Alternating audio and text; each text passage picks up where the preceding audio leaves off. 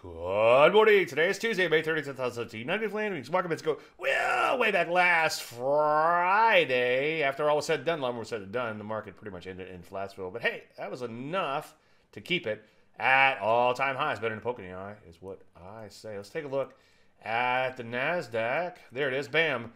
Winning, well, not by a whole lot, but a little bit. At least it closed at all-time highs. Better than poke in the eye there, too. Let's take a look at the Rusty. Not quite bringing up the rear. Flatsville there. Stuck in the range. You know me, I sure like to see it bust out of this range and not look back, but kind of hanging in there nonetheless. Most areas looking pretty good, with the exception of commodities such as energies and metals and mining. Avoid those areas.